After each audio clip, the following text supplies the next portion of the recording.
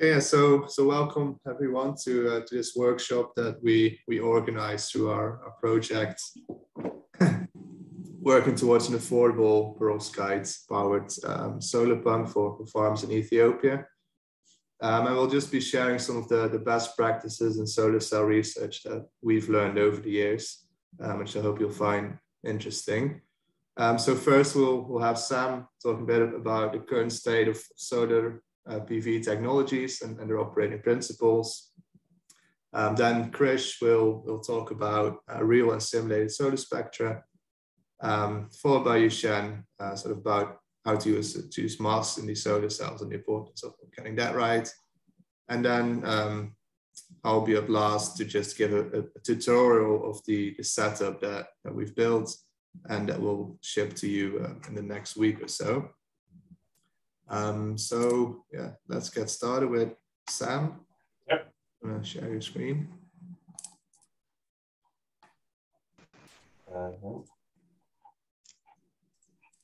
Share.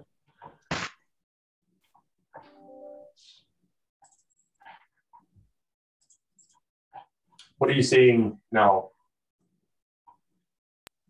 Yeah, proceed. Is it full screen or is it? I think you can swap your slides. Sorry? It's full screen. Yeah. It is full screen? I think you need to swap your so. display, Sam. Okay. You need to swap your display. Yeah.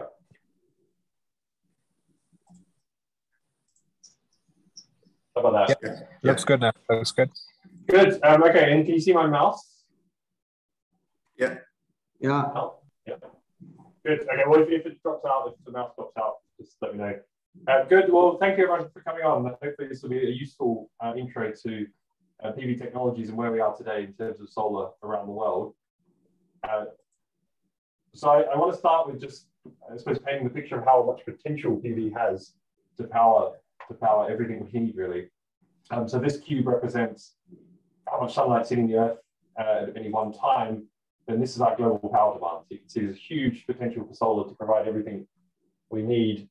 And when we compare to what we currently have, in fact, that maybe should increase now to close to a terawatt, which is really exciting in terms of how much we have, but you can just see how much there still is to go in terms of how much PV we need to deploy. So we're somewhere around a terawatt. We need to get to something on the order of 10 terawatts and as quickly as possible. So we do have a long way to go, but there is huge potential. And so the cost of PV is already competitive in many places. So we're seeing the cost of PV going down dramatically, and this is you can see that already. So in the levelized cost of electricity, for example, which is something that can tell us about essentially through the life of the energy source or the energy system, how much power it can produce. So this is a plot. This is from the US, just for one example at least, of different energy technologies and looking at the levelized cost of electricity. And you can see, so some of the traditional sort of coal and gas are obviously on the cheaper end, and it's quite complex, some of the subsidies and other things that go into those. But then when you start looking at solar, you can see particularly when we start moving towards PV at utility scale, solar is already competitive, which is very exciting. And that's something that really has driven this, the massive deployment, at least in part driven the massive deployment of solar recently. So then really the lower the cost that we can make solar PV, the more it can contribute to energy solutions and decarbonisation in particular. As a caveat to this, of course, and something I'm not going to talk so much today about, is that LCOE doesn't account for intermittency. So not counting for the fact that the sun doesn't shine all the time, we do need other sources to complement, or we need storage solutions to come online.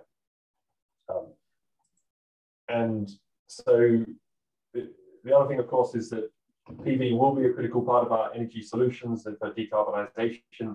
When you look at any climate model, any of the reports coming out, for example, from the International Energy Agency or the IPCC, all of these have PV as one of the really the dominant source of electricity generation. And many of them, you know, sort of 50% plus is from PV. And so this is showing the carbon intensity of different energy sources. So we can see this is throughout the life cycle of these technologies, the carbon intensity, again, for the different technologies. And it's no surprise to see that coal is, of course, a very carbon intensive technology.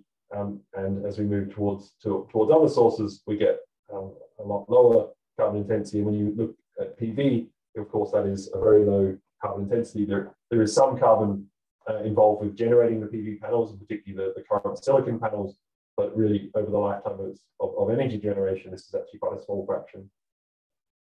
Interestingly, hydro has a very big error bar on it, and that's because it depends whether you have hydro, whether you produced it as from natural hydro, or whether you're reclaiming and artificially making hydro dams, which have quite a lot of carbon intensity associated with biomass, for example, and decay from biomass. So PV, there's a huge opportunity to decarbonize electricity, and we can think about that we could actually power the whole world with PV if we covered either an area of Spain or 1.2% land area of the Sahara Desert. We could, in principle, power the entire world. So that really puts in perspective, just even if we distribute those PV panels around the world, that we don't actually need that much space, and we could certainly do it. There are lots of other benefits of PV, so public health benefits, much better air quality in many places. So just one example again in the US is by that if we had 27% of PV generating our electricity by 2050, this would already give $167 billion in health benefits and save 60,000 lives alone. And that's just in the US. And that will, of course, be, when you think across the world, there'll be huge numbers of health benefits. You can also think about energy security and equality, and this is something particularly interesting at the moment with, of course, energy security being a very hot topic, that it really does alleviate a lot of issues that are plaguing current energy technologies. In terms of equality, when you average across the year, the sunniest country, so Azerbaijan, for example, it gets a factor of 4 times more sunlight than the cloudiest country, which is Norway. So this discrepancy, there's not much actually between those with the richest resource of solar and those with the poorest. If you compare that, for example, to uranium, it's 1,000 times variation from those with the richest deposits than those with the poorest. And oil is it's 1 million times from the richest versus the poorest. So there's much more equality in terms of in solar. And it's usually generally the lower GDP countries, in fact, are more resource rich in solar. They get more sunlight on average than some of the richer countries. And the good news is solar deployment is growing very fast. We're seeing a rapid deployment in PV, which is fantastic. It's what we need to be on track, or at least nominally on track for decarbonisation goals. This is a plot that shows the cumulative deployed solar PV across the years, across the decades. And so these dashed lines, or the data points, the dashed lines here show the projections that the International Energy Agency makes each year on how much PV will be deployed. And it's every year after year, they continually underestimate how much PV is deployed. So these are the black symbols here of what's actually observed and deployed. You can see every year these projections are vastly under predicting what actually would be what would actually be deployed. And that trend has continued. This data goes up to 2018, but we're still seeing that happening today. So we're deploying more than we could at least predict. And this is driven primarily from cost reductions. So we've seen huge cost reductions in PV. So if you think about the PV module prices, so the cost per watt of the power generated in the panels, this has dropped a factor of 100 since 1980 and another factor of 10 since 2010, which is really staggering if you think about such a cost reduction. And this is really being driven by cost reductions in raw materials and manufacturing. So as the volume goes up, economies of scale kick in, so everything does come down in cost. And also power conversion efficiency gains. So there has been improvements over the years, consistently over the decades in the PV technologies, in the efficiencies. And this has, again, led to cost reductions because each panel is producing more power. So the current PV technologies, which is, I'll get onto in a few moments, which is the silicon, there are limitations though, so it is being deployed fast, but it's not going to be the technology that could get us there alone, at least towards these sort of 10 terawatt scale that we need. And there's a couple of reasons for that. One is that the non-module costs remain high. So there is the PV panel that you can buy, but then there's also all of the infrastructure behind that panel, the installation, the wiring, the inverter systems as well. These are the balance of systems costs. And what we see is that the module cost has come down dramatically. This is some data from Germany, and in fact, this module cost has continued to come down since this last data point in 2016. But the balance of systems cost, these other costs, all the other wiring and installation and so on, this has remained steady. And in fact, now that is really dominating a PV system, the cost of a PV system. And so this is much harder to make inroads into these costs.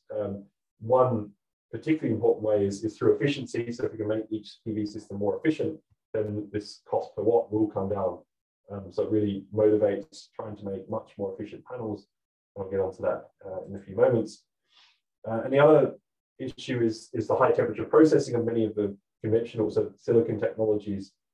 This means there's high capex in building. So in terms of building factories, it's a big investment. So it means it limits how fast we can build factories to make panels. And also because of high temperature processing, there is a reasonable energy cost in processing these panels. So this does limit the rate of deployment and also the applications that one can use PV for. They're typically panels that are bulky and rigid, and they're best suited for rooftop installation or utility scale installation. In solar farms, you can't use them for other applications. So this really shows that we do need to, we can't rest on the current technology. We do need to keep innovating towards solutions with higher efficiency and more modularity and reduced costs in particular. And this is some of the work that we and many others are working on. I'm not going to go so much into that today. I'm mainly giving an overview and perspective of where PV is. So if we think about unpacking a panel and think about what the PV system looks like, and particularly the module itself, so most of the market is crystalline silicon. So 95% of the market is made of these crystalline silicon technologies, and what that typically they're made from silicon ingots, which and silicon wafers that are cut to make cells, and these cells are strung together to make modules, and then these modules are hooked up together to make a solar array. And so these are the typical panels you see on rooftops or in solar farms, and they're very widespread. It's a very good technology. It's been honed over decades, and it's now very stable and a very efficient technology. There's another form where one can actually, instead of using ingots, you can actually deposit thin film in a monolithic form, so having a module that's deposited all as one layer. And this is typically what these thin film technologies use, which is some different technologies. Again, these modules can then be strung together in arrays in a similar way. And when you look at one of these panels and unpack it, these cells that are strung together, they need to be encapsulated. So typically there's they've got glass encapsulation or glass just on the top. To protect the cells, they need to last for many years. So this is quite important. There's encapsulation involved in that as well. And there's also a backsheet and a frame as well to keep it rigid. And then these are typically put and racked into panels on rooftops, racked into arrays on rooftops. So in terms of how the panel works and how solar cell works, and it's most basic, what we have is some absorber layer that is the solar absorber layer that will absorb light really well. We want to optimize that to absorb as much sunlight as possible. And so that absorber layer is effectively sandwiched between electrodes. So when we shine light on the solar cell, we energize electrons, and we also energize holes, which are essentially a particle themselves, the absence of an electron. And then these electrons and holes are transported to these electrodes and then collected as current. So we generate, with that, we generate a photocurrent from these electrons and holes, and because we're also separating these charges, we generate a photovoltage. And so the combination of the photocurrent and photovoltage generates power. And so we can drive, for example, an external circuit. And so when we need to think about the operation of these panels, we need to think about semiconductors in particular. So these, we can think about materials as either metals or semiconductors, where there's a gap between the valence band and the conduction band. And this means when we can energize charges across the band gap by absorbing light, and these charges then are free to move in the conduction band, and allows us to transport them. So typically we need a semiconductor to generate these to be the active layer in these materials. We also need to think about there's a Fermi level which essentially tells us where the probability of where an electron lies in these systems. And for an intrinsic semiconductor, this Fermi level lies somewhere in the middle, where most of the electrons sit in this valence band, and at some temperature we may have some electrons promoted to the conduction band. But we can also have other systems where we intentionally add extra electrons to the system. So we dope the semiconductor, and so here we may have extra states that contribute charges. So these are, for example, donor states where there's extra electrons that add into the system, and this actually raises the Fermi level up towards the conduction band, for example. And that's called an N-type semiconductor when we do that with electrons. We can also do that with holes and have donor or the acceptor states in this case for electrons, but essentially provide extra holes to the system. And that's a P-type semiconductor. And the reason that's important is because for a typical solar cell, and particularly silicon solar cells, for example, or in fact, many of them work with this operating principle, is that we bring together a P-type and N-type semiconductor to be the active layer and the active component of the cell. So when we have a P-type and N-type semiconductor, we bring them together. They have Fermi levels. The P-types has a Fermi level which is, or chemical potential, which is near the valence band, and the N-type has one that's near the conduction band. When we bring them together, what happens is electrons flow between the two materials until they reach equilibrium where the Fermi levels align. And what happens is we get this, what's called a PN junction forming at that interface. And so what we have here is the P-type material, the N-type material, and because we've had electrons flowing from the N-type across to the P-type, what that leaves is it leaves behind some positive cores or positive ions, and on the other side we have negative ions. And what this sets up is an electric field between these across this region here. This is called the depletion region of this junction. And the reason that's important is because this allows us to actually, this field allows us to separate the charges, these electrons and holes across this interface. So if we think about this, the operating principle, so this is step through what happens. So if we photoexcite our charges here, so if we this is photogeneration, is step one. So we excite electrons to the conduction band, leaving a hole in the valence band.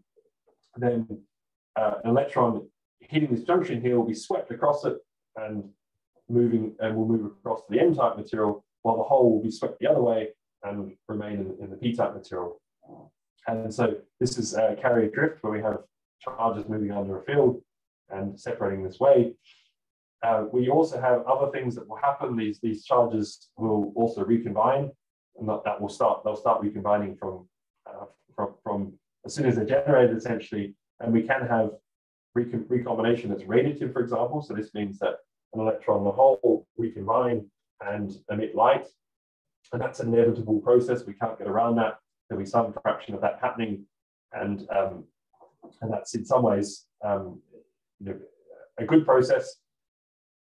The process that we don't want is carrier trapping. So what we can have is an electron move along and hit the trap and fall into a trap, and then it will lose its energy to heat and recombine, losing its energy to heat. That's an unwanted process, and that's something that will reduce the efficiency of the panel.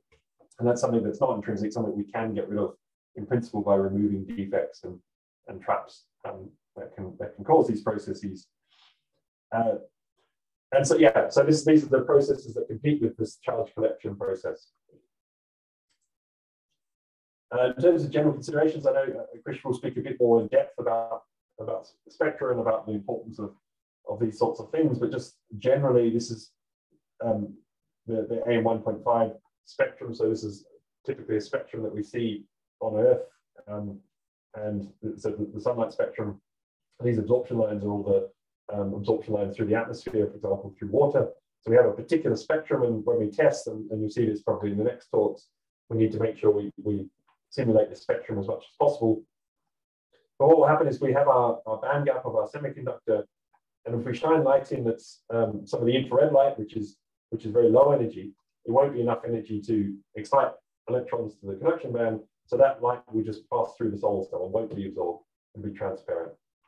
So we won't be able to harvest that light, and that won't contribute to useful power. But if we come in with high energy light, so for example, blue light, then we have more than enough energy to promote this electron to the conduction band, and that electron will be promoted, and we can then transport that electron and that hole to the electrodes. What will happen is if we excite with too much energy, in this case, then we'll lose some energy to heat, and that's inevitable there. But at least we will excite the electron that can then be useful work. So when we think about what the band gap should be, so we can think about the band gap of the semiconductor, we need to absorb enough sunlight. So from what I just showed you there, we need to have as low a band gap as possible to absorb as much light as possible so that we can absorb even some of the near infrared light. So typically, if we look at the current density of an absorber layer, and we look at the band gap, so as we reduce the band gap, or in other words, the absorption onset of the wavelength of light increases, we increase the current. This is because as we go to the lower band gap, you get more and more of the light, of the solar light absorbed. But there's a trade-off, because what the band gap essentially dictates the voltage of the cell, the photovoltaic. And so when we have a larger band gap material, we typically can have a high open circuit voltage. And of course, the efficiency of the cell is a product of current voltage, so there's a compromise between the two. So what we see typically is there's an efficiency maximum somewhere around 1.2 or 1.1 to 1.2 to 1.3 eV to generate for the highest efficiency. And this gives us a maximum thermodynamic efficiency of about 33% for a solar cell. And this is because for a fixed band gap, we can't absorb. So when we absorb light above the band gap, we lose some fraction to heat, and then we can't absorb light below the band gap. So this compromise ends up giving us a maximum at about 33%. In terms of diode formulation, how we can think of these cells in terms of an electrical circuit, so we can think of them as they are diodes. These PN junctions do make diodes, and so we can model them with, we have a diode diffusion current that contributes here, and this will happen in the dark, just related to the fact that it is a diode. And then we also have a photocurrent contribution, so when we shine light, we generate current based on the photocurrent. Some of these parameters, so we see this is the reverse saturation current, which corresponds to recombination of minority carriers that diffuse back into the depletion region. There'll be some recombination associated with that. And then we also have a few other constants here. We have this ideality factor, which is something that typically, at least in silicon cells, helps to characterize how ideal the solar cell is. And if we have deviation from one, which is the ideal case, we have trapping mechanisms which contribute to that. So for example, something that's an N of about 2 means we're dominated by charge trapping. So this is a parameter that can help to characterize how good the cell is. And then in terms of how we think about efficiency in testing, so there's some key parameters that we measure. So you'll hear more about this in the coming talks, but you measure current voltage curves. So looking at, as a function of applied bias, what the current is. And there's a few key parameters. One is you can extract the short circuit current. So this is the current, the current at short circuit. So we're not applying any bias here. And then we also have the open circuit voltage, where we, which is essentially the bias we need to apply to have no current flowing. These are two very key parameters. And then the shape of this current voltage curve is also important. This is called the fill factor. This is essentially a measure of the squareness of this JV curve. It does indicate some losses, and I'll briefly touch on that in a few moments. So that we want to make this as square as possible, ideally, but in reality, that will always have some curvature to it. Oops, sorry. So overall, the efficiency then feeds in these parameters. The efficiency is, by definition, how much electrical power we get out of how much light power we put in. And then we can characterize with these key parameters, the open circuit voltage, short circuit current, and fill factor essentially gives us this power out. And then we have the light intensity coming in, which for a given spectrum will be well defined. And yeah, so these key parameters, these three parameters, are something we want to maximize. the circuit voltage, the short circuit current, and the fill factor. So just to finish, really, these loss pathways are things that are unwanted processes that we want to remove and we want to eliminate. So we do have charge recombination that competes with this charge transport and charge collection, and so we do in general want long carrier lifetimes, so we can extract charges before they recombine. I mentioned about defects and carrier trapping, so this contributes to particularly to the voltage. It impacts on the voltage. There's also series resistances as well. This is resistive losses in the cell. This is typically from things like low conductivity of materials or having thick layers or contact resistance as well in the cells. And there's also shunting currents.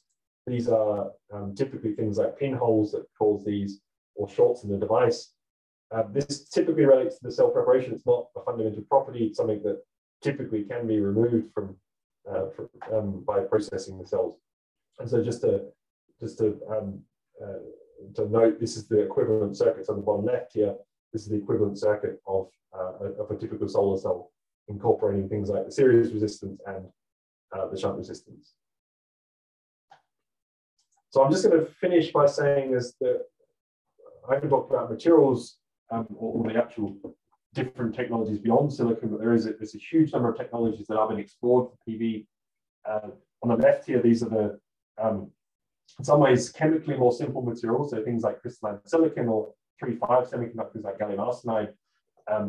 They're very good semiconductors. They do have to be processed in quite complex ways because they're not defect tolerant. So they're typically high temperature and very controlled processing. So there's an expense associated with them. And then as we move from sort of left to right, there are other materials that are some more emerging PV technologies that we and many other groups are working on around the world that are much more simple to process. They are in general more complex. So if you think about these quantum dots here, they're actually at least sort of atomically quite complex and quite disordered. But there's some sweet spots where you can get simple processing but very high performance. And the perovskites, for example, is one example there where you can get this sort of the sweet spot of both. Some of the performances are competing quite well with silicon, but processing is a lot cheaper.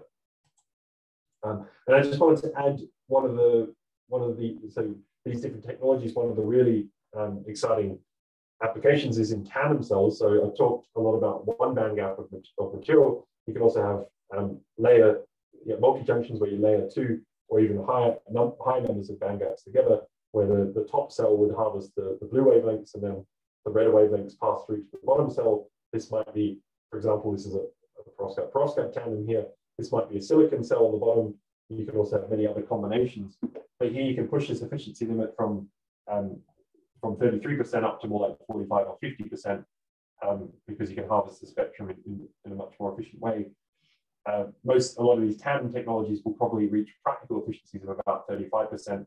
When we compare that to silicon at 28%, it is a huge increase, particularly as you think about generation of electricity across a 30-year lifetime. And I'll just end with this plot, which I'm not going to go into detail on it, but this is the NREL efficiency chart, which shows all of the different PV technologies and the record efficiencies across the decades, just to give you a flavor of how much research is going on in different cells.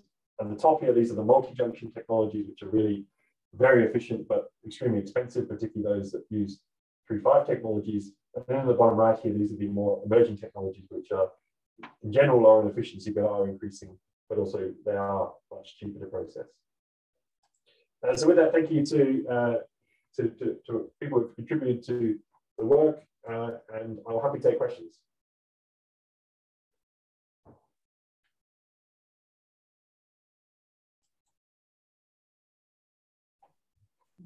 Yeah, are there any questions for Sam? I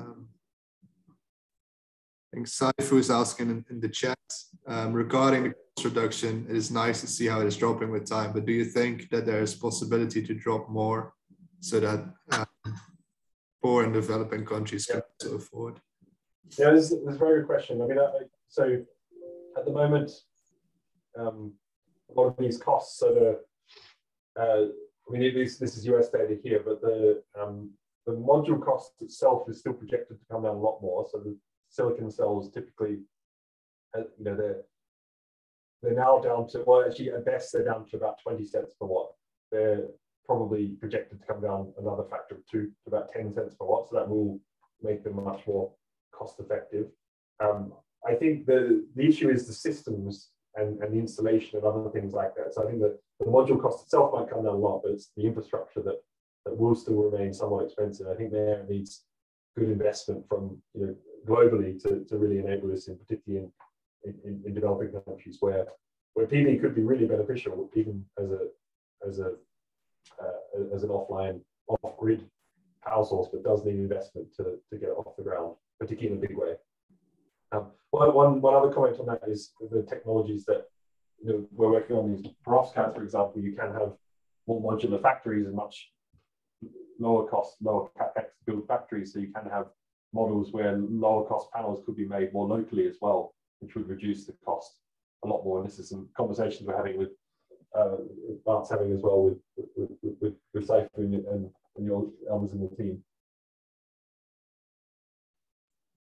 Then Dr So is a raised hand. Do you want to ask a question? Thank you very much, Sam, for your very nice talk. I just want to talk. I just want to have one question, which is related to charge trapping in a perovskite solar cell. And so, what kind of defects are observed in a perovskite solar cell, and what traps also observed? Typically, I'm not really sure experimentally. Is it PL you are using, and what kind of trap observed in a perovskite solar cells? Yeah. So that's a good question. So the perovskite cells, so a lot of the defects are quite shallow energetically. So they're not typically. So when you think about an electron falling into a trap, it's very shallow, and that electron can actually come back out. Those are things like iodine vacancies, and they're typically, at least in the bulk semiconductor, not that problematic. What we think is a lot of the deep traps where that is deeper in the band gap, they relate to iodine interstitials. So iodine that sits sort of in between the lattice, and that produces a deep defect. We've seen, so how we probe them, photoluminescence is a very good probe of traps, because I talked about the radiative recombination being something inevitable, and then the trapping is something you can remove. So then looking at that light coming out from the radiative component actually tells us how much of the defects are, how much they're actually contributing. So and in the perovskites, they seem to be mostly at the surface, and they seem to cluster into kind of nanoscale clusters of traps. So they're not everywhere, but more localized. And that's something quite interesting and quite unique for these perovskite systems. And then one final thing is, it seems that there is also some interface traps when you put certain contacts on, for example, fullerenes and C60s. It seems that there's some problems at those interfaces as well. Hope that answers your question.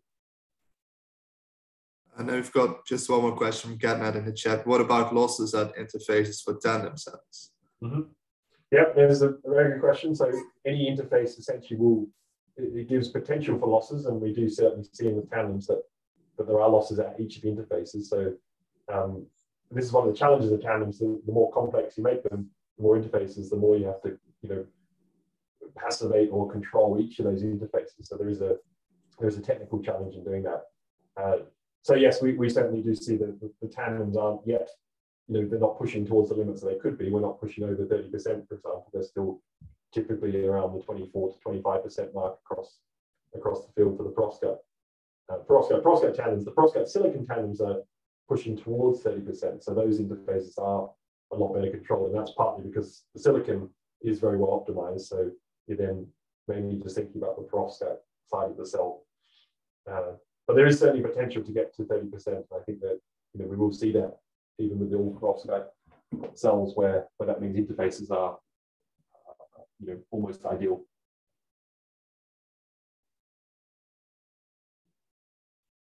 Okay, thanks, Sam, for a very informative talk. If there's no other questions, then we'll move on to Krish, who'll talk about solar spectra.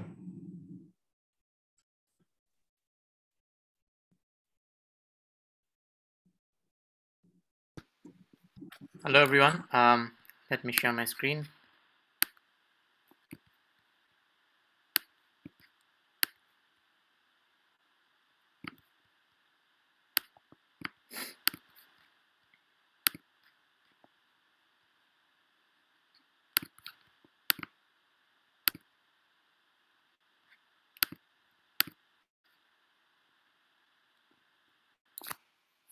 Can you see my screen? Yes. And are you seeing the full screen? Yeah. Okay, great. Yeah, first of all, a very good morning or good afternoon to the people present here. My name is Krish. I'm a fourth-year PhD candidate in Sam's group. First of all, thanks very much to Sam and Bart for inviting me to this workshop and asking me to give a quick presentation on why we should think about the illumination spectra that we measure our solar cells under. So I'll try to keep it very general so that it's applicable for different technologies of solar cells that Sam was talking about. But I'm happy to answer some questions at the end too. So Sam has briefly shown this before, but let me talk a bit more about how solar spectrum looks like. So on the left, you see this is showing a solar spectrum where I'm showing it with the spectral irradiance on the y-axis versus the wavelength on the x-axis. So the spectral irradiance is nothing but the power output from any source, basically in this case sun, that's incident per unit area on a surface, and we are plotting it with respect to wavelength per wavelength. So basically, if you integrate this curve in a certain region, you can find out the total spectral irradiance in that particular, not irradiance, the total power output per unit area in that wavelength range. So if you look at this yellow curve, this is what shows how a solar spectrum looks like as it emits from the surface of the sun. And basically, it mimics quite nicely with a black body spectrum with the temperature of 5,250 degrees or close to 6,000. But this is not what we get terrestrially when we put our solar cells or solar panels outside. So there are various losses that we see as the sunlight enters our atmosphere. So if you look at this red curve, that is what is showing the radiation at the sea level. So that means it's very close to what we are seeing in Earth.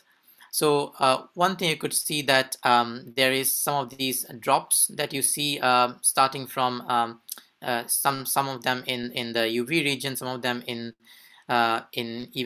close to the visible, and more of them in the near IR region. One thing to note here is that the wavelength range is here shown between 100 and about 2,500 nanometer, but solar spectrum extends up to even 4,000 nanometer. It's just the spectral irradiance at those wavelengths are so low that we are not showing them here. Important to note that because of the fusion process at the core, it also produces a lot of gamma rays, but we don't see them here because of the internal absorption and thermalization. Those high energy gamma rays then get down converted to low energy photons that then come to the surface of the sun and then gets emitted into the free space. Many of these dips that I was mentioning about is from the atmosphere. Some of them you could see the oxygen, water vapor, carbon dioxide, and in the UV it can also be absorbed by the ozone layer that you have. So basically what we get in the atmosphere, it's a reduced version of what the solar spectrum actually looks like in the free space. And the other thing is that this reduction in the visible region is basically due to reflections and scattering from contaminants in the atmosphere or even like various aerosols that are there. Even our Earth's surface can also reflect some of the sunlight back, and so those are not useful. Here I'm showing some of these ranges that are broadly classified: UVC, UVB, UVA. This visible range is what we can see with our eyes, and you can see at the spectral irradiance level, this is where most of the energy lies. So that's why most of the solar absorber that Sam was talking about, including silicon, perovskites, and others, they are tuned to absorb mostly in the visible region so that they can make use of this high spectral irradiance levels. There's also a lot of energy back in the near IR region and also mid IR and then far IR. However, there isn't any semiconductor material that can absorb up to this. There is some, but there are other problems associated with using lower band gaps. Because you'll get lower voltage. So in essence, we should be considering about this and the near IR region for producing most of our electricity. Now, this is what I mentioned here, that where the loss is coming from in the spectrum. Now, if I have to just show the same spectrum, but using some more scientific terms here, I would quickly explain them in a while what this AM means. But if you look at this red spectra here, this looks like what you have here in the yellow. So that's the AM0 spectra. So that's what it's there in free space. And then you have in the atmosphere or in the Earth, you have this AM1.5 global, AM1.5 direct. These are like the standard spectra that people use for terrestrial solar cells.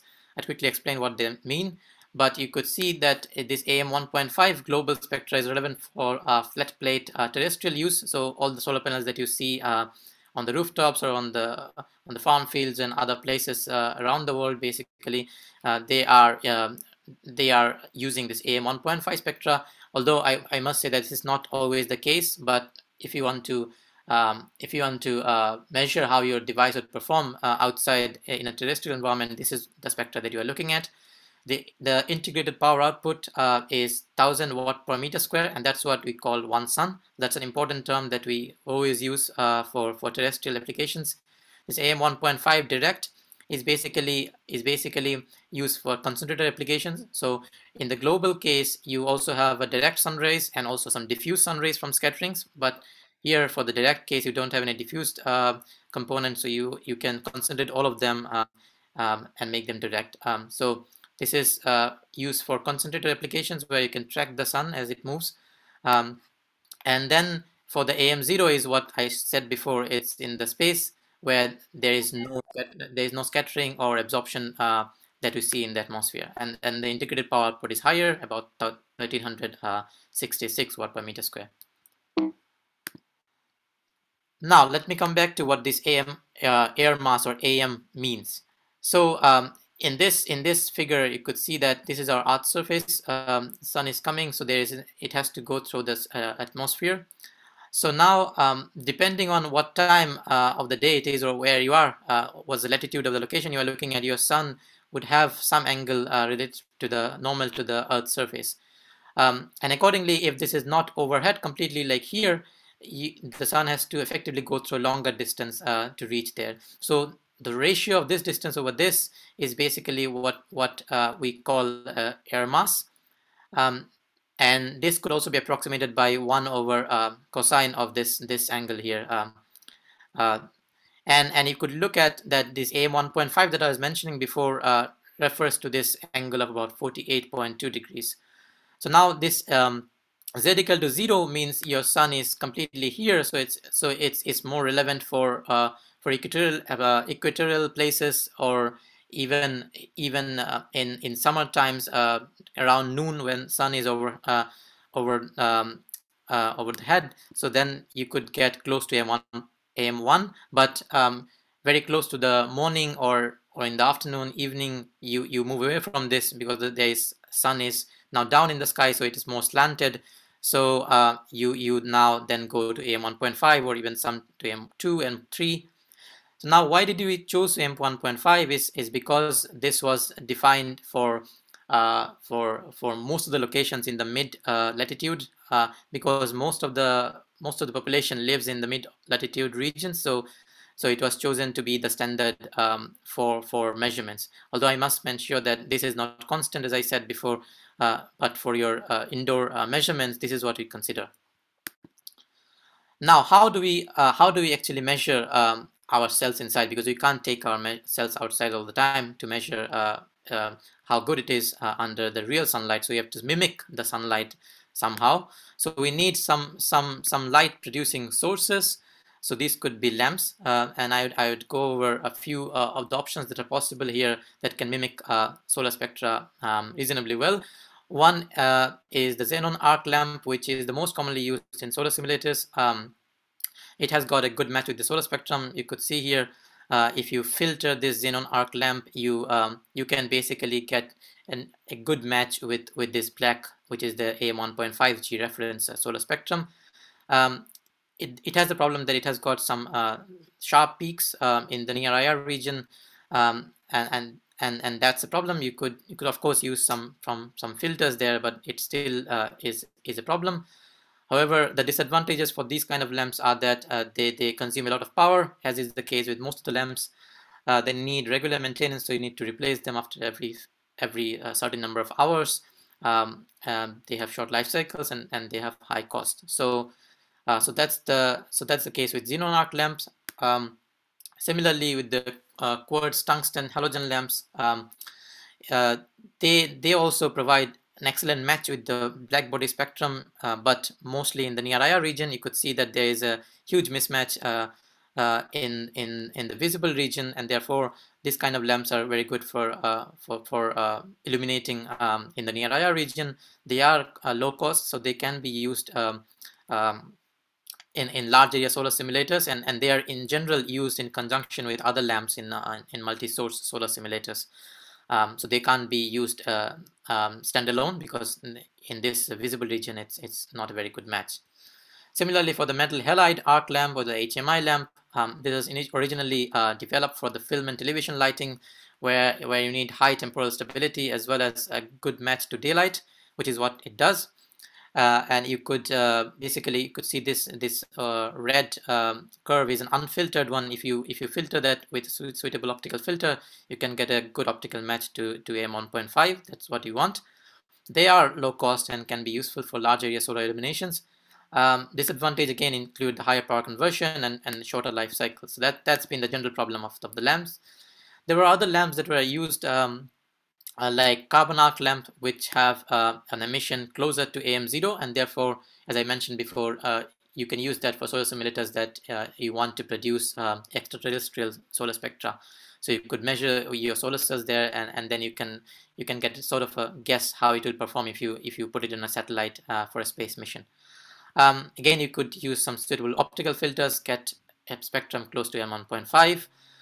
You could see that this has got higher UV emission, which is good, because not many other lamps can produce that. However, it is generally weaker than the xenon arc lamp that I said before. Disadvantages include unstable operation and short lifetime, and therefore this is not very popular these days in the solar simulators. However, now with the advancement of semiconductor technologies, especially photonics, as Sam mentioned before, you have got newer PN junction devices coming up, which can produce light, which is not a lamp. So basically, you can apply, you can inject some carriers into the semiconductors through some contacts, and then they can recombine and produce light, and that's what we call the light-emitting diodes. They have the inherent advantages of low power conversion and the longer operational lifetimes. So that's something good about them as compared to when you think about the lamps. However, you could see here that if you don't have the right combination of the LEDs, because the problem with LEDs is that they are not broadband emitters, so they have, like most of them are not. They have a small bandwidth of about 10 to 100 nanometers. So if you want to cover the whole region, you need a cluster of LEDs chosen appropriately. So if you don't have a good combination of them, you can see there's a huge mismatch with your AM1.5G spectrum. But if you can tune your LEDs nicely, you can get a very nice spectrum. So this is a good thing that it is tunable, and it has got various applications. If you want to, let's say, excite your device only with a certain region of the solar spectra, LEDs make it much easier to do that as compared to lamps. So that's why more and more manufacturers are now moving to LED light sources. Of course, if you want to have high power illumination, you have to go to lasers, which is again another semiconductor photonic device where you inject much more current than in an LED, and you need an optical feedback mechanism for producing high power light. So they have high intensities and they are easy to focus. That's good. However, the problem with lasers are they have a small spot size, so they can illuminate only small area.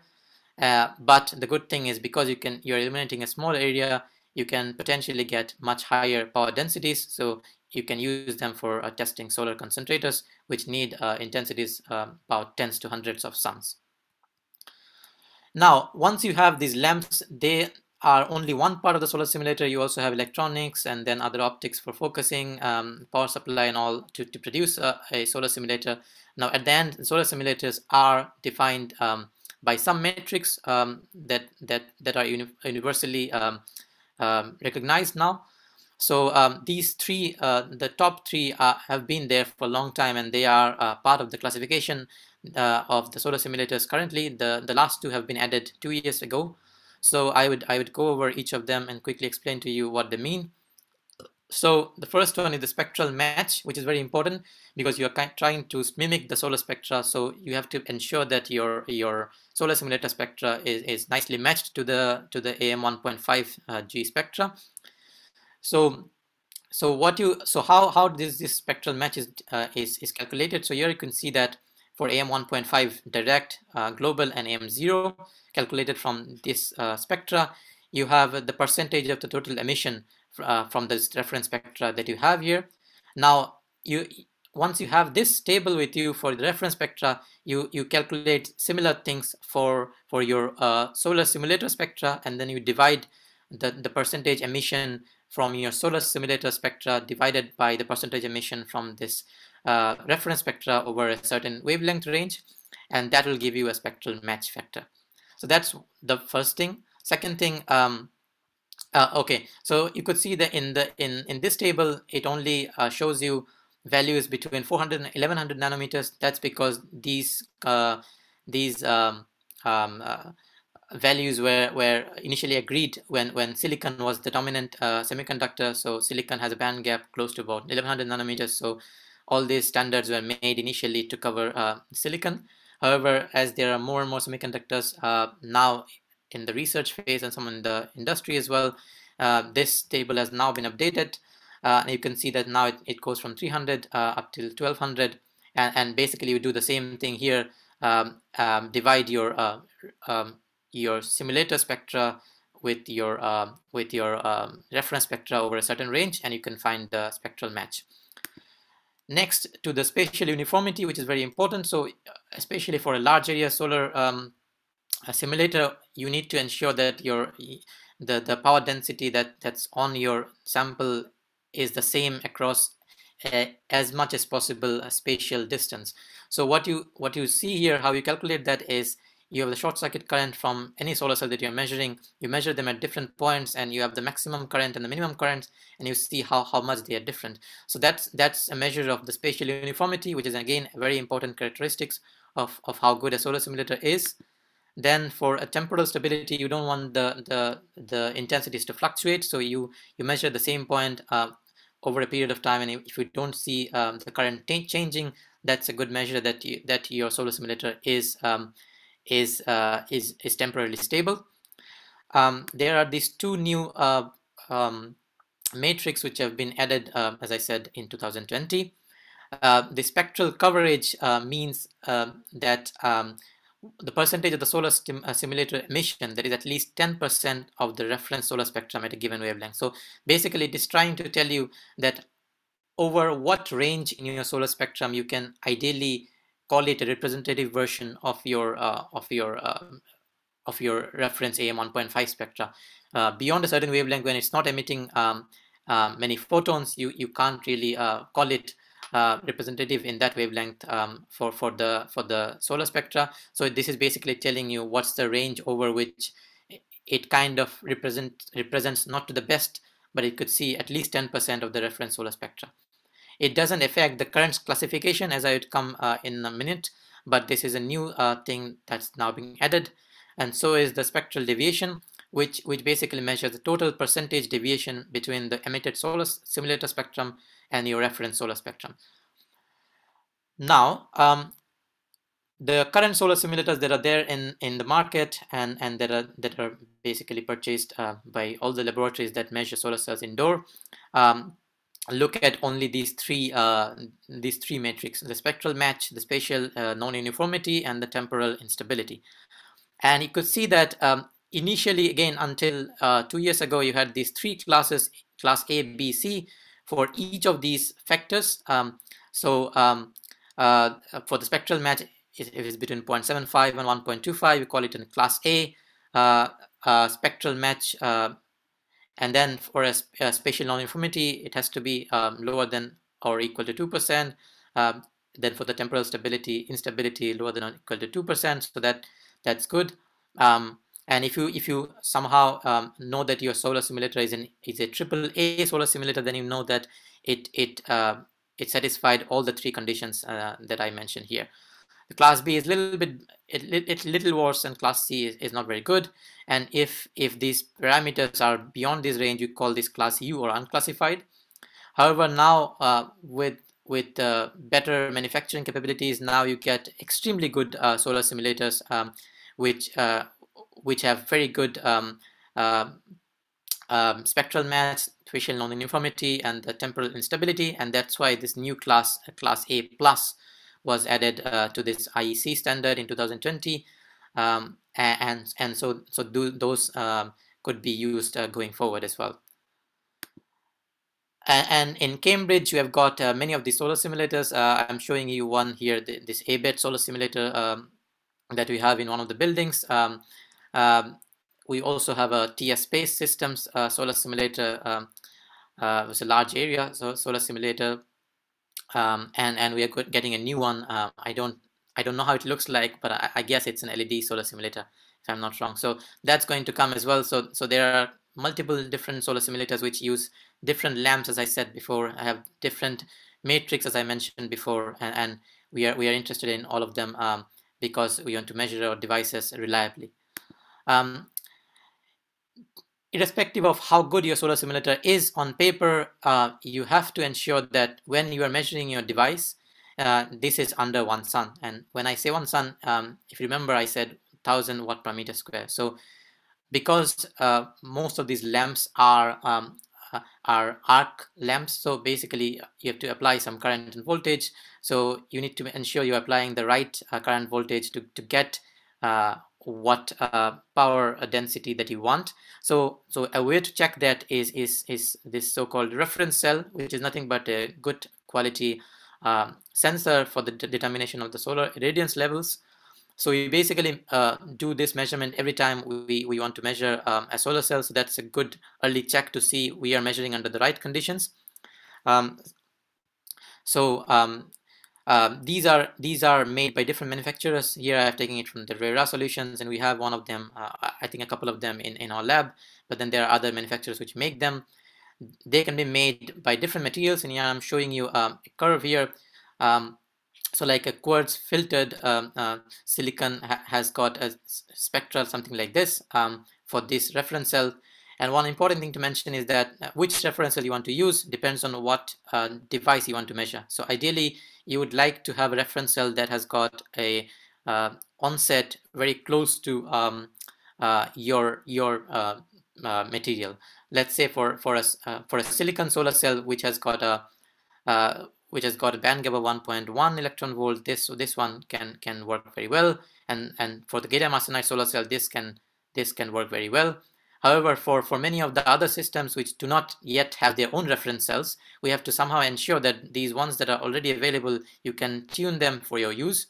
Like for your perovskites, which have let's say band gaps around 800 or 850, this KG5 filter that you put on top of this unfiltered silicon can give you a close match with how your device spectra would look like, and that's a good estimation of your solar irradiance level. So if your solar simulator is emitting at the right intensity, you should see the right current that is provided by the manufacturer for any of them you use. But if there is some problem in the non-uniformity or or there is some spectral mismatch, you might not be getting the right currents, and that's why it's a good measure to check them before you start measuring your devices. I think this is where I'd end. Thank you very much for your attention, and I'm happy to answer any questions if you have. I see a raised hand from Getaso. Go ahead.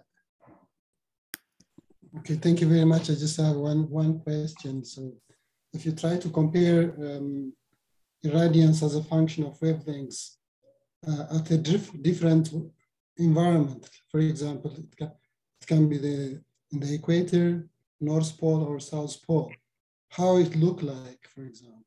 Did you consider environmental variations to look at the real spectrums of irradiance as a function of wavelengths? That's a very good point you've made, and that's what we don't cover here. As I said, if you have, let's say, if you have if you have a solar panel put in the North Pole or the South Pole, which is far away from the equator, you have a high latitudes. So in those cases, you don't necessarily get as much sun there. So there's a lot of diffuse light reaching there. So you don't necessarily see similar spectra. So the intensity or the irradiance would be much lower there. We don't yet have how it looks like, because that's not something that people have I think done. What I'm showing here is AM 1.5, which is basically for geographic locations with latitudes close to about 10 to 30 or 40 degrees from the equator on the north and the south side. So that's where most of the people live, and that's why it's kind of agreed that let's go ahead with this AM 1.5. But that's a very good point, that geographical location, time of the year, seasons, and all of them have their own influence on how this solar spectrum, actual solar spectrum outdoor, would look like. But this is more of like a representative spectrum that we could replicate in our lab to identify if our device is performing well or not, and what's the efficiency and how we could improve that. I hope that answers your question. Yes, exactly. I mean, this is sort of just a standard, so we can compare between labs. But yeah, in real world conditions, you'll have so many more variables that actually change, like pollution, weather conditions, and all these things. So yeah, it'll look very different depending on where in the world you are. Amara, do you want to ask a question as well? Yeah, actually, one of the questions is already raised regarding the geographical location. Specifically, we are living near the equator, so the idea of 48 degree will be the standard. The other is, what about the conditions in the room, internal conditions? Is there any types of standards to set up the conditions inside the room? You are asking me about indoor measurements, right? Yeah. Simulators are mostly defined for indoor measurements. Yeah, that's a good point. I mean, you could. So there are two things. So these are semiconductor materials that you use in solar cells. So their properties would change with temperature. So that's one thing. How they change would depend on what material it is. Perovskites would have a different behavior at high temperature as compared to, let's say, silicon. But if you want to have a reproducible measurement that can be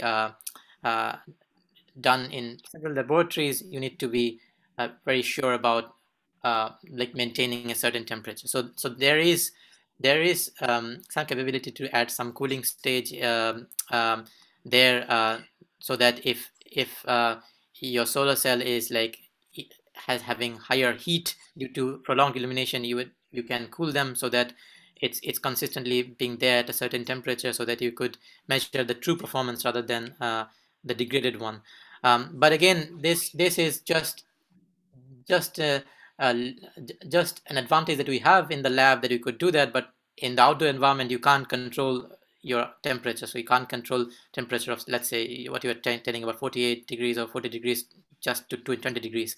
So that's an advantage that we have in the lab. But again, that's why what we measure in the lab would vary substantially outside, because not only the geographical locations that we mentioned before, the temperature is again a very important factor that we don't always consider, but can have remarkable influence in how your material performs. So yeah, you're very right. Performance would be massively different if your panel is increased in temperature, especially if you have a hot spot there. This would really kill your performance, and that is possible, especially for those solar concentrator devices where you illuminate with much higher intensities than one sun. We have a question in the chat from Biniam. Did the tilt angle affect the irradiance? Yes, exactly. So you could see that this is AM 1.5. So that has a tilt angle of, as I said, this is a 48 degrees. You could see if you go to AM2, it's got a different angle, AM3 different angles, and so all of these angles are traversed in a day itself. But it's just that you consider AM 1.5 because that's kind of an average that you have, let's say, for over a day. Because you have close to AM1 around the noon, close to about 1.5 or something just before or after that, and then in the early morning when the sun is rising or in the setting, you have more of these tilts. So then you have higher AM values. So this is like just like a useful compromise that people have made to consider AM 1.5 as like the global a standard for measuring these devices. Yeah, I suppose that this is why there's also tracking solar panels, right? That sort of follow the sun and minimizes it. Yeah. So one more question from Geta. So what about the time variation for I versus wavelength near to equator? Sorry? Geta, so do you maybe want to ask the question? Okay, thank you very much, Bart.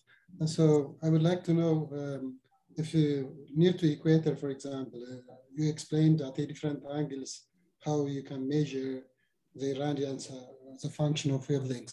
But what about the time variation? So if you start from the early morning and then later on in the evening, so did you observe the kind of variations for the spectra as a function of wavelengths? Yeah, that's important. So there are two things. One is the geographical location, as you mentioned. There is another thing is the time of the day or the season, let's say. Now consider that we are on the equator. So there is no distance far from the equator. But then if you then go north to south of that, you will have some effect in the irradiance just due to the latitude. But again, as I said before, at the very early morning or in the evenings, when the sun is lower in the sky, you have this angle which is much higher, and accordingly, its AM values is much higher than 1.5. Whereas closer to the noon, this is much lower than AM 1.5 because in the summertime, in the mid latitudes, near noon, you have the sun on top of your head. So that's basically this sun is somewhere here. So this angle is basically 0. So this is AM1. So that's basically what I said is there is a change every minute in the solar spectra. Outdoor is just that it's very impossible for us to measure or any group to reproducibly measure that in the lab. That's why we have taken a useful compromise of AM 1.5. But not, I would say, not a single minute it will have AM 1.5 exact in outdoor conditions. So you'll always have these variations that you were mentioning before. Yes, exactly. Like you can see it already in the sky. Like in the morning, the sky is sort of reddish, and at noon it's blue, which means that the different wavelengths are scattered differently. So that it definitely changes relatively during the day as well. I hope that answers your question, sir. So Amar, you have another question. Regarding the products, I have seen, in addition to class A, class B, I have seen types of glass which size AA, that is AAA, ABA, and ABB. I don't know, what does it mean? Have you go through that? Yeah, so I think I quickly mentioned them here. Let me go to the right slide. I think it's here, right? Yeah. You could see that, as I mentioned, there are different metrics of the solar simulators. The most important of them being the spectral match, spatial non-uniformity, and the temporal instability. And each of these matrix can be defined in terms of class A, B, C, and more newly A plus. So these depend on what values that each of these parameters gives, and how you calculate the values. I said before, for the spectral match, you basically divide the irradiance, total power output from your solar simulator divided by that from the reference spectrum for a certain wavelength range. Here it's considering all intervals. As I said before, that there are multiple intervals people consider, something like here. Then you have the second thing, spatial non-uniformity, and basically you measure your solar cells spatially across multiple locations, and you try and track the current from a solar cell and see how much it varies, and then you can calculate that from here, as I said. And for the third one, which is the temporal instability, you can measure at the same point, track the current. If it's changing, that means your lamp or an LED or whatever you are using to produce the spectra is not temporarily stable. So based on these three parameters, you name them AAA. So when you are saying that you have seen AAA solar simulator, that means it ticks the spectral match, spatial non-uniformity, and temporal instability, all of them in this range. If it's ABA, it's like that. So this is mentioned in this particular order. So this ABA means it ticks the spectral match A, but then goes to B for spatial non-uniformity, and then goes to A again for the temporal instability. I hope that clears. Yeah. Okay, thanks, Krish. If there's no further questions, then thank you, Krish, for this very nice talk. And then we'll move on to Yu-Hsien, who will talk about defining the active area in solar cells.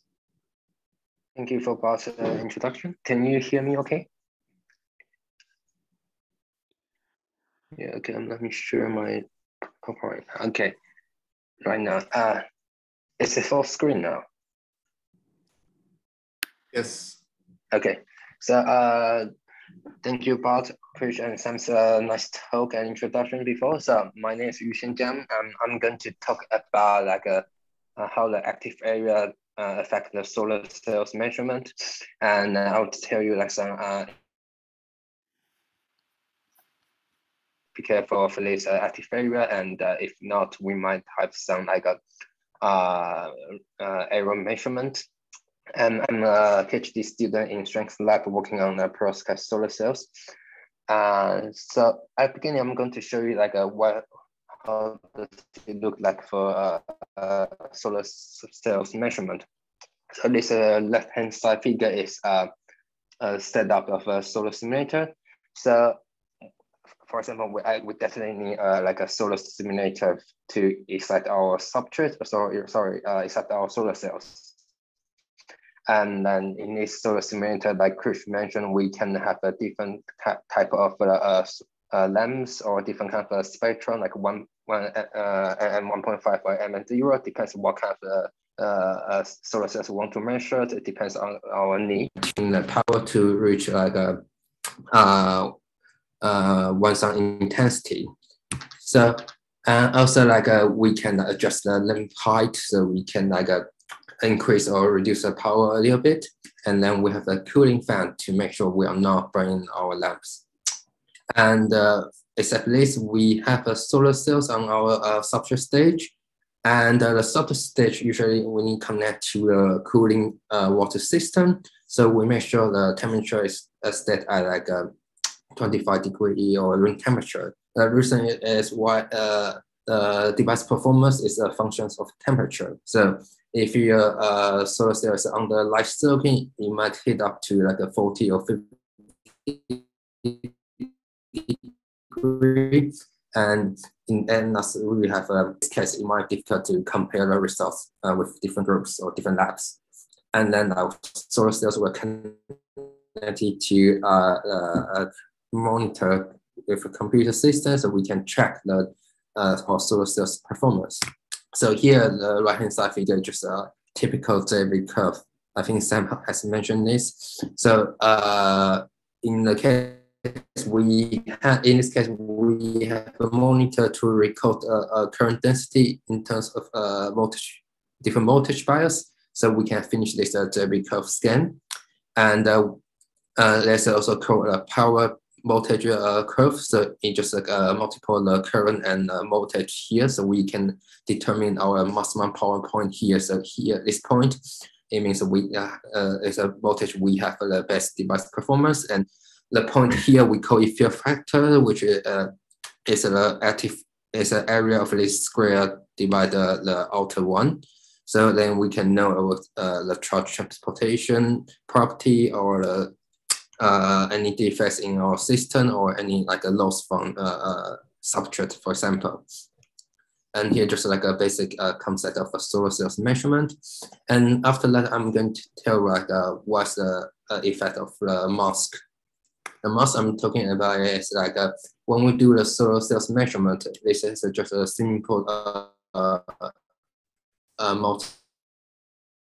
multi-layer solar cells with light bias to excite our solar cells.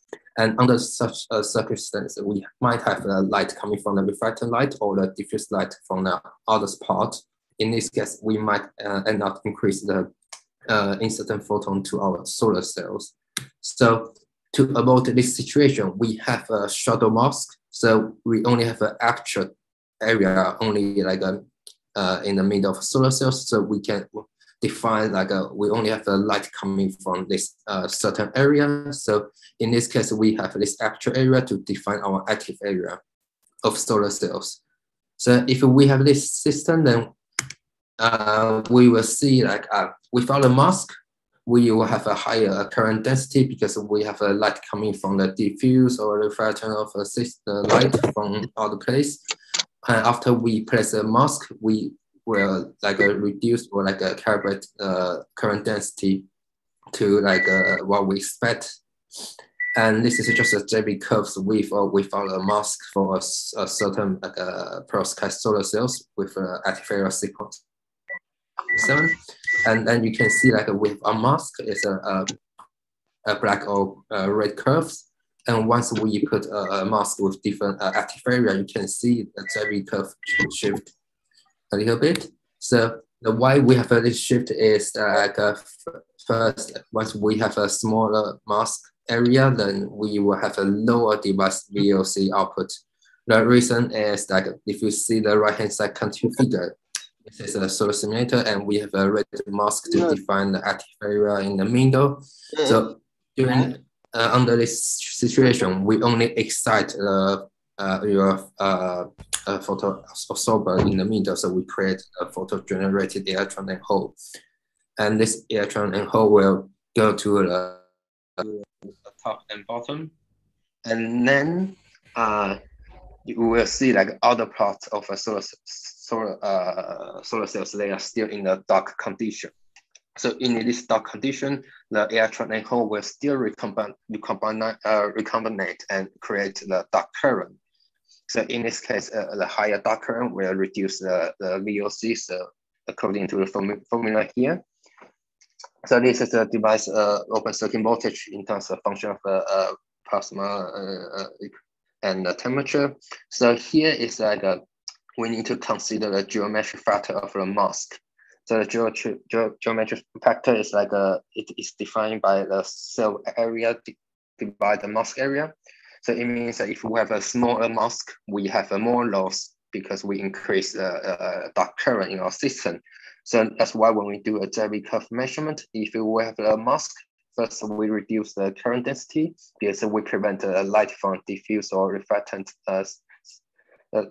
incident light. And the second is if we have a smaller mask, we increase the dark area in our system, so we reduce the VOC. So this is something we need to bear in mind. It's like once we put a mask, we also reduce the VOC than it should be. So it's just like the right corner, just like a different geometric factor. We will expect different VOC loss. So in this case, ideally, it's like we want to have a mask to define active area, and the mask should be just a little bit smaller than our active area. Otherwise, we will have we suffer the VOC loss during our measurement. And also, if we take a look back to our JB curves, it's like once we reduce the VOC, we also like change the maximum point. So which means like we change the fill factor of the Debye curves. So from the red to blue, actually we also increase the fill factor of our solar cells. So it might like overestimate our device performance a little bit. So just we need to be careful. Like we have to use a mask, but the mask should not be like too small. Otherwise, we might first like reduce the real VOC and also increase the fill factor by this kind of artifact measurement. So this is something we need to bear in mind of this mask effect. And another point is like I want to mention is during the measurement or during the fabrication, we have ITO substrate like this pattern. So we have 9 ITO with this dark blue region. And this is a design of an ITO with 1 by 1 inch size. And once we ask the manufacturer to order or pattern this ITO, we always have a tolerance. Like the size is not exactly at 1 inch by 1 inch. You might have like, for example, here is a 0.1 millimeter tolerance. So it might a little bit bigger or a little bit smaller. And then when we finish our device, we put this 1 inch device in our substrate frame. So the substrate frame is like where we fix our ITO, so we can deposit the other active area or the electrode, for example. But also when we ask another supplier to make this substrate frame, we always have another tolerance that is around, again, 0.1 millimeter each. So in this case, this substrate frame cannot be exactly the same size of ITO. It has to be a little bit bigger. So as otherwise our ITO cannot be fit in this substrate frame. But the case is that if you want to have deposit our electrode to finish the full device, we also have another pattern here, so we can define our active area based on this different mask pattern. So after the electrode deposition, we can see there's a overlap from this ITO, the left-hand side to electrode on the top. So this overlapping area is our active area for the solar cells. So when we do the measurement, only this overlapping area can be calculated as a real working area. But the thing is that if our tolerance of ITO or any kind of substrate frame or pattern is too big, we might end up to have a bad alignment. So in this right-hand side figure, it's like if the tolerance is too big, we might have a shift or it's a pattern offset. So we can see that in this case, the electrode is actually a little bit like outside the ITO area. So in this case, we might have a less active area, so underestimate our device performance, especially the current density. So this is something we need to bear in mind. Like we need to have a good tolerance of ITO substrate, and once we decide also this substrate frame or deposition pattern, we need to keep in mind that what's a rational system to define this active area.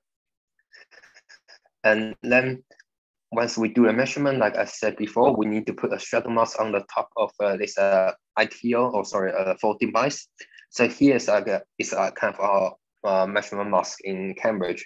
So we have a 9.9 millimeter squares active area. So it's just here is just like, for example, piece of black plastic or something. So you have 9 or 8 holes to define active area.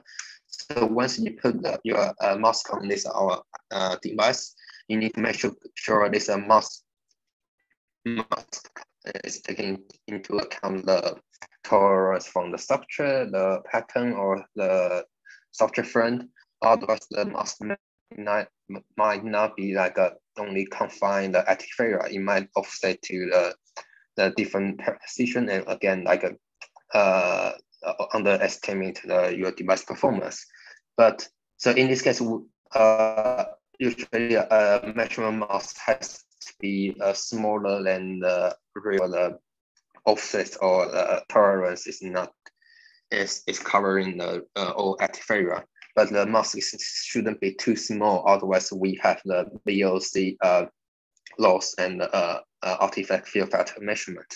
So this is something we need to all consider in our system to make sure our device performance is like reliable and can be compared to different groups. And finally, I want to say like this. So in our lab scale, we always use like a very small device, like a 9.9 millimeter square. But in the real world architecture, so we try to scale up the device so we can power the more energy from the solar energy harvesting.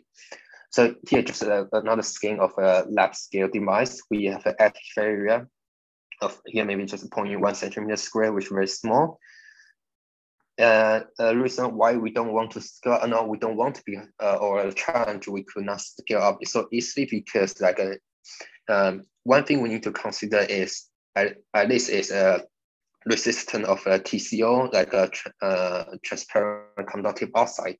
In this case, if for example it's an FTO, so the FTO resistance of FTO usually is much larger than the gold or steel release electrodes. So once we enlarge the device architecture, you will see the resistance is depending on the distance between the two electrodes. So for example, it's an X here. So it's a relation to the square of the distance. So once we have a much bigger size, we have a much strict resistance, so reduce our device performance. So if you want to scale up the device from the lab scale to the like different solar cells pattern, for example, usually a lab scale is a 0.05 or 0.1 centimeter square, which is quite small. So you want to enlarge to the module, you need to prevent this shift resistant effect. So most of the research group, they are trying to use a module systems, which means they cut the solar cells to small pieces and then use a external mental connection to connect all these pieces to the big module, and then you can have a real world application here. But the challenge here is not just about shift resistance, also like how you can deposit a uniform film from this very small lab scale device to like a 200 centimeter square modules. And also we need to consider the loss between the charge transportation between the interfaces or the active area or the resistance across the whole device. So this is something we need to consider as well. And I think that's the end of my talk. So thank you so much. I'm happy to take any questions. Thank you, Yu-Hsien. Are there any questions?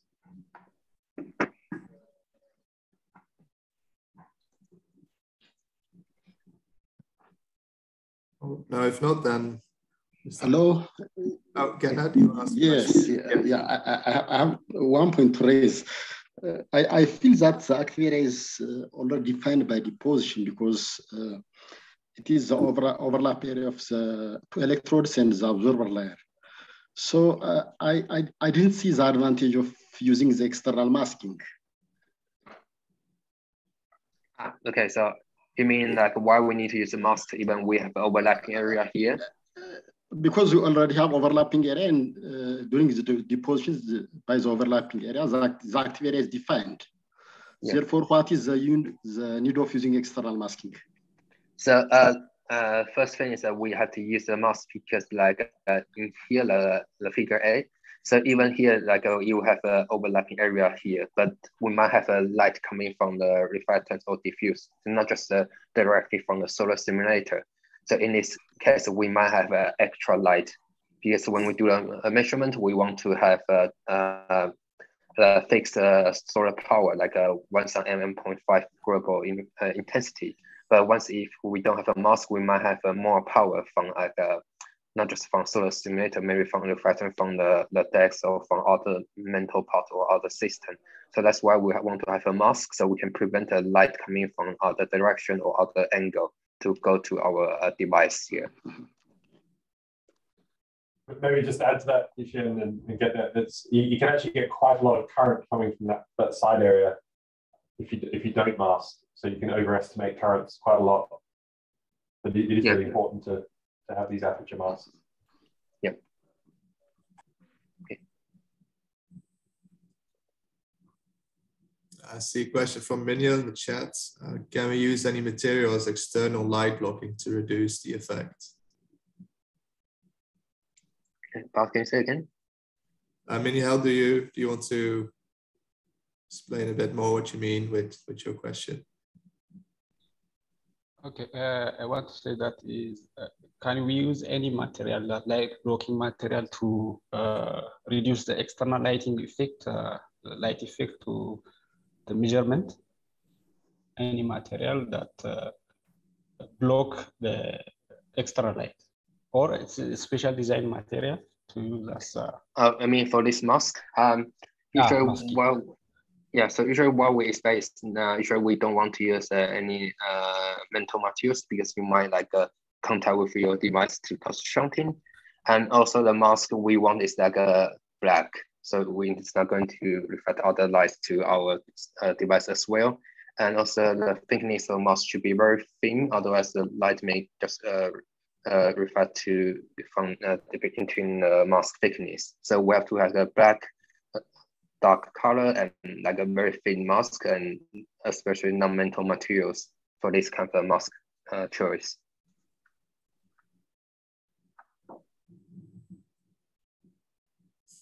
Yeah, Sam just put a really good paper in the chat as well about the issues if you don't use a testing mask.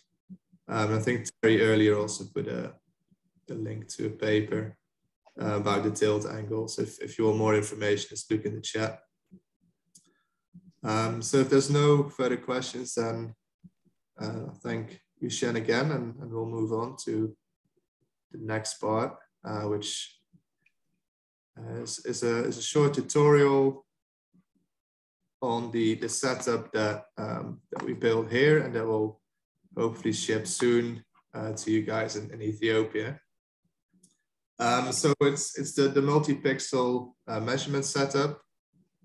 It basically consists of roughly 4 different components, which I'll introduce each separately.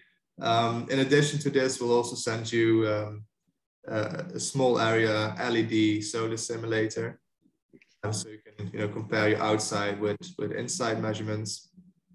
And we'll also send a silicon reference cell, so you can check the intensity of your solar simulator. So I'll first talk a bit about our devices. So you've already seen the design in Yu-Hsien's slides as well. I'll talk about that a bit more.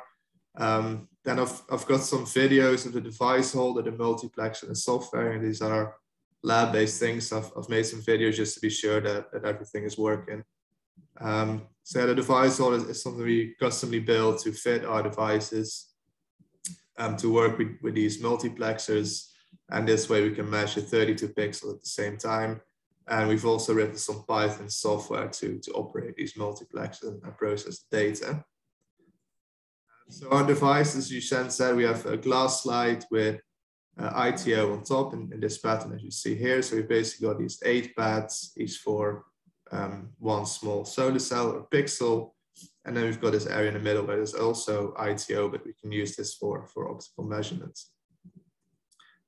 Then first step is we deposit all our active layers. So we've got like an electron transporting material, hole transporting material, and between it, we've got the perovskite. So you can see it's black, it absorbs all the visible light. Then after that, we deposit the metal, which is sort of the top contact.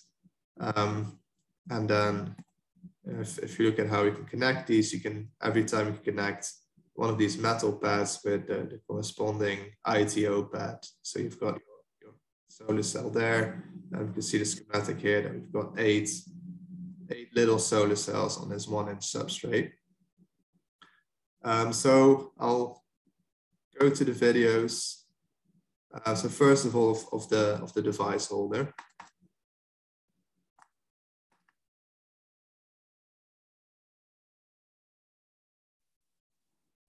This is what the device holder looks like. As you can see, we've got 4 slots for devices. I think we're still seeing your PowerPoint.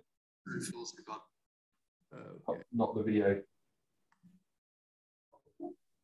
Might need to unshare and then reshare, or share your screen. other than the window.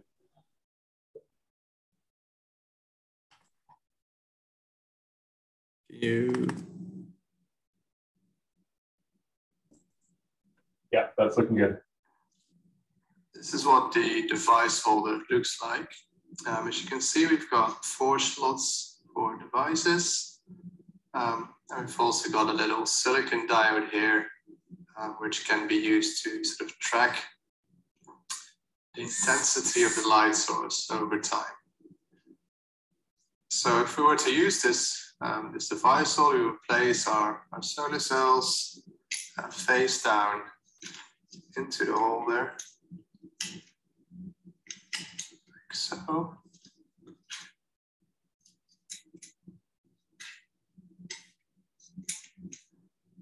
And once they are in the holder, we have to place this lid on top, which, as you can see, has these holes in it, which is the mask, which aligns with the metal area on the device. This gives us a nice defined active area of our devices. Now to push this down a bit and give a good electrical connection, we have to put this metal lid on top. And then we could use these bolts, these knobs to tighten the chamber and push this down. Now if you were to measure your devices under the nitrogen atmosphere, I mean, typically you probably won't need to do this because the devices are encapsulated. But if you want to have some extra protection for your device during measurements, you could connect a nitrogen line here to the side. There's a 5 mil Festo connector. So you can connect your nitrogen line. Then we have this quartz window here, which fits into the lid of the device holder. And we can then place this on top here. And again, you would then secure this with these knobs. All right, so that's the device holder. Now I'll explain about the multiplexer. This is one of the multiplexers that we use to measure our devices. Each multiplexer can measure up to 7 pixels simultaneously. The total current limit of this multiplex is 35 milliamps, which means about 5 milliamps per channel, which is more than enough for devices we use at the moment. Each of these multiplexes is very similar to the Keithley's you were using before, except probably a bit less sensitive, but perfectly capable of doing the measurements that we want to do. So basically, the way it works is that when you do, for example, a voltage scan, is that each pixel will undergo this voltage scan, but the data will only be collected for 1 pixel at a time. And it sort of scans through each pixel from 1, 2, 3, 4, 5, 6, 7, and then back to 1. And you can see here is where we connect the multiplexer with a ribbon cable to the device holder. And on the other side, there's a connection here for a cable to connect with a USB port.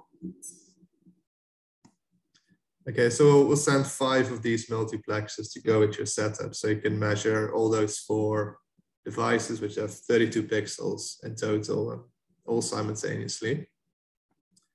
So the next step is connecting all this together, also to the laptop, which we'll send to you as well, which will have all the code on it as well.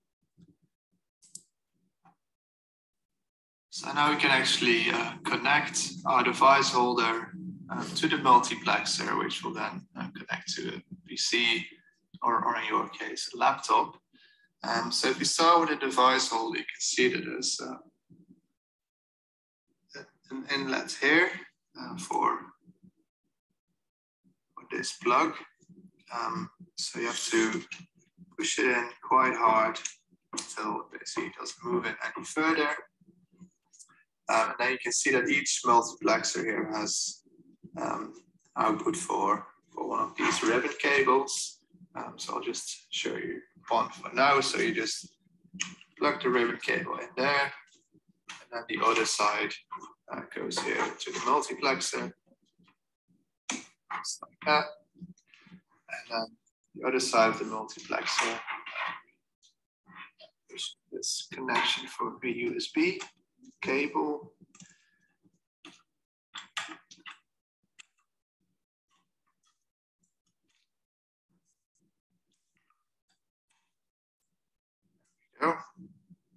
And because we will have 5 of these multiplexers, the laptop only has 2 or 3 USB ports. We'll have to use this USB hub. It's got connections for 7 USB devices. So we just push that in there. And then in turn, we can use this cable to connect this USB hub to the computer. Okay, so now we're all set to begin our measurements. Okay, so next I'll introduce the software. Okay, so the software we use is some Python code that was written by one of our colleagues here, Kangyu. And it's all in the folder called multi-pixel testing, which you'll find on the desktop of your laptop. If you open that, you'll see that there's quite a few files in here. But really the only thing you need to worry about are JV parameter.json, where you can change your parameters, and multi-pvrig.dat, which actually runs the program. And then output is where your data will be printed to. So first of all, what you always have to do is a calibration measurement. So you can see this basically a notepad file. So first what we want to do is put in an experiment name. So I'm just using test for the moment. You can use either cyclic or constant here. So cyclic will just be a current voltage scan. And constant, we can basically put in a fixed voltage and have it run at that voltage for a set amount of time. Something else you'll want to put in is device area. So the ones, the pixels we have are 9.5 square millimeter. The current range, you don't need to worry about that. So the sample rate is roughly how many times per second we collect the data point. 100 is good for these current voltage scans, and you probably want to use about 10 if you are doing a voltage MPP run.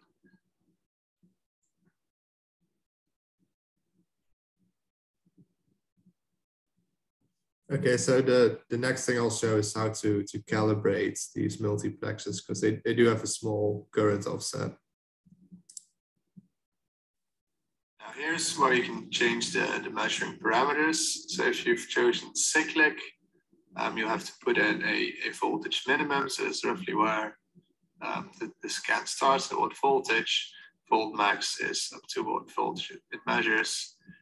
Volt per second is sort of the scan speed, and number of cycles, you'll just want to leave that at 1. It's basically how many of these measurements it runs in succession. Now, if you put in constant, you can measure the stability here, put in the voltage and the duration in seconds.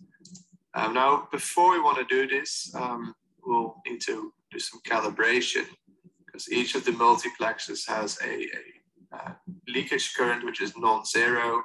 And if we first run a calibration, we can then, the program will then subtract this leakage current from the measurement. So we just change this to 1, and we save these parameters, and then we exit, and then we run the multi-pvrig.dat program. So it opens up 5 script prompts, and you might be able see here, there's some red lamps flashing, signifying that the multiplexes are working. Okay, so that's that done. And then if you look into output, you can see that there's the data files right there. Okay, so next I'll show how to do a JV scan. Okay, so now we have to do actual measurements. So again, go to JV, change calibration 0. And we save, scan, exit, and also make sure at this point plug in and scan to the last line.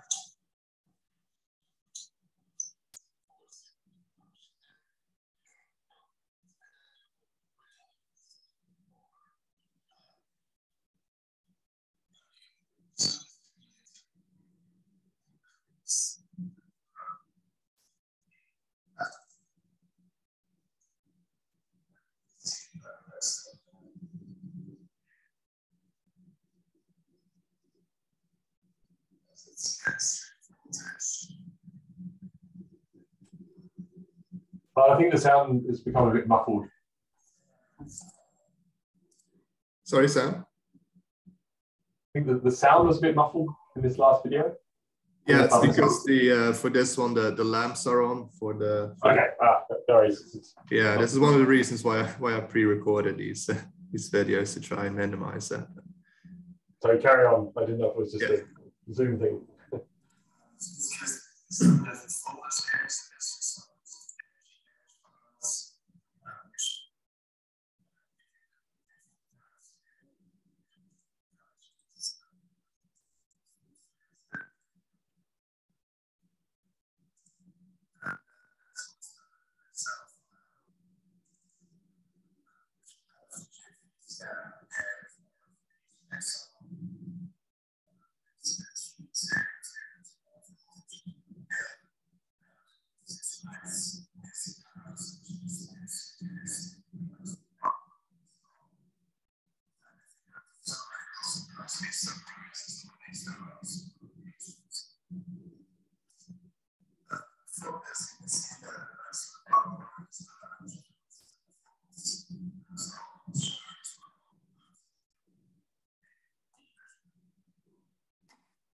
Yeah, so the last video is how to do a maximum power point measurement.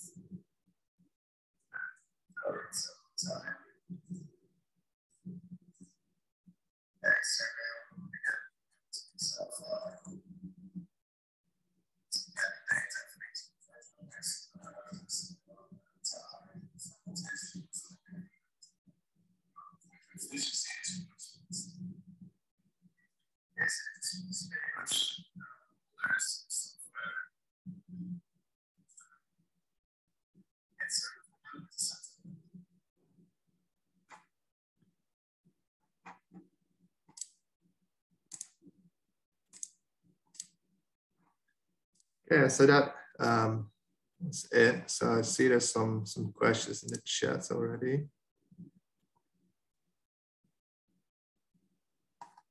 Okay. Does anyone have a question about the setup?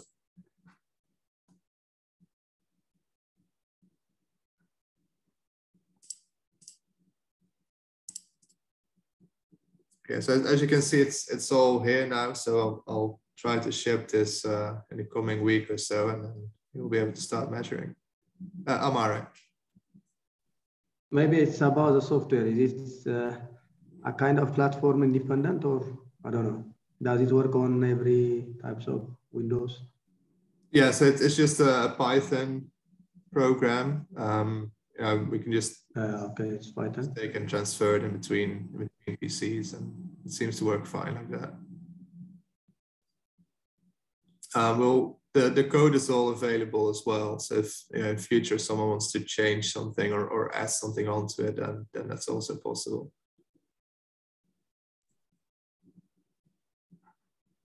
I suppose all the testing stuff is compatible with outdoor testing too, isn't it? So in principle, all this could be used outdoors or indoors on the new light source that's coming as well. And it's on a laptop, so you could move that around. Yeah, and hopefully you won't be bothered by power cuts in your measurements.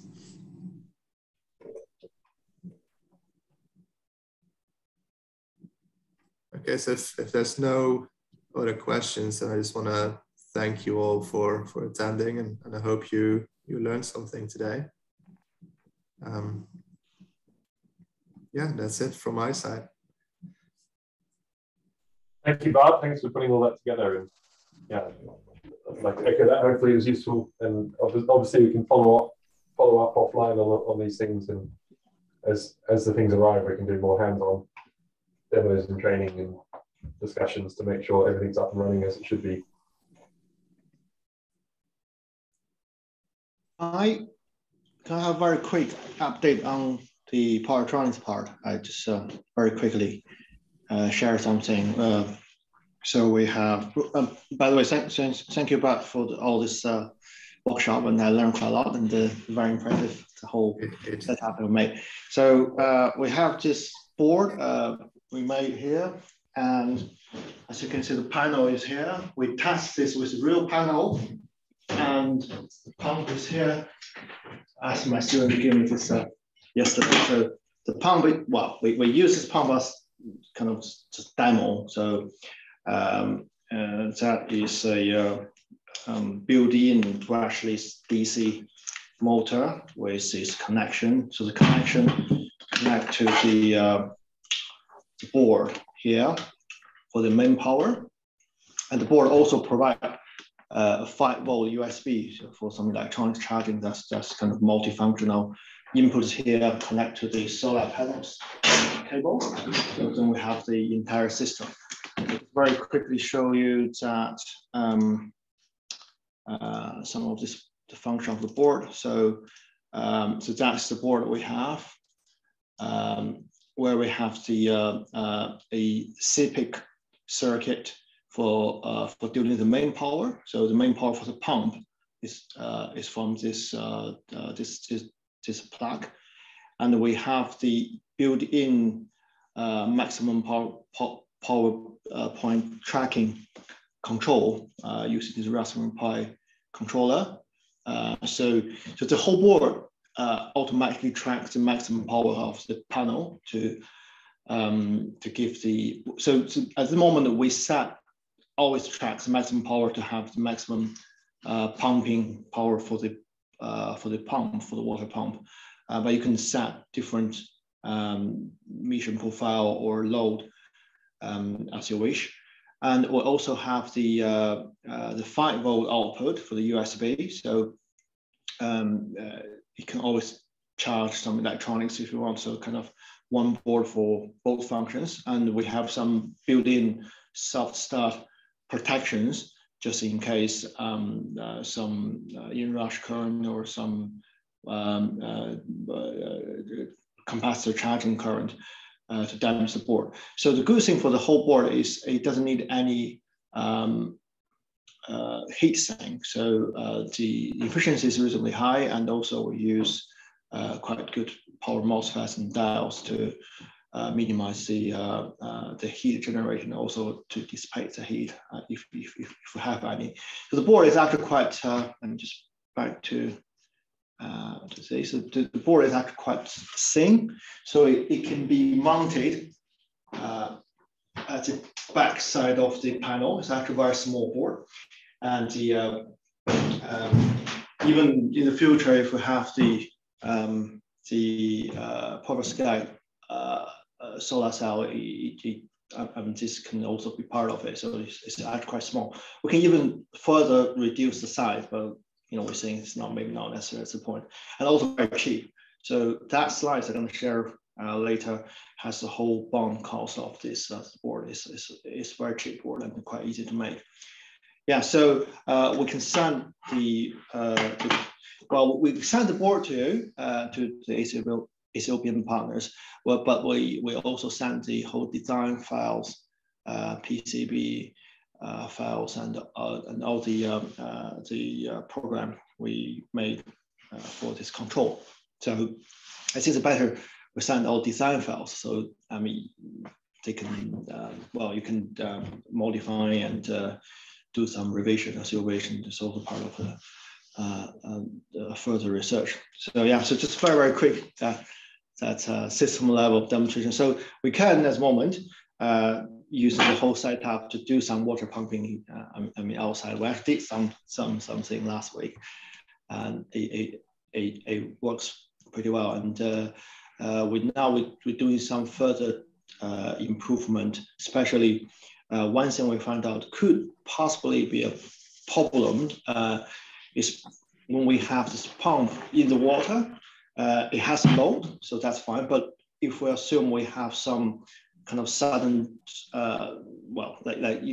if you lift that pump very quickly out of the water, that could have some kind of step change of the load, and that cause some kind of problem of or it will not damage it. It just trip that and you have to restart again. But that's quite an unusual situation. Normally you put the pump quicker than you lift it, right? Because that's reasonably heavy. So but we will implement that further protection. So yeah, so very quick kind of oral report of the progress here at the Optoelectronics.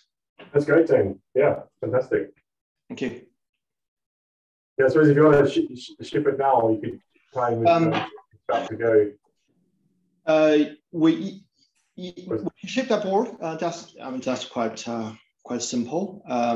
But I think maybe better is like we ship at the same time and we give the whole design files, and we can give the supplier, which is GLC PCB. They make all the board for, and they have distribution worldwide, so they can make more replicas of this board. I think that may be easier because, to be honest, we expect going to blow up some of the boards because, especially for the power part, it's quite easy to blow up things. So it's better to have more boards just in case. So we're going to send all the design files, which should be yeah. Cool. Yeah, thanks. Very nice work. Yeah, I think with that we've come to the end, so I'll stop the recording.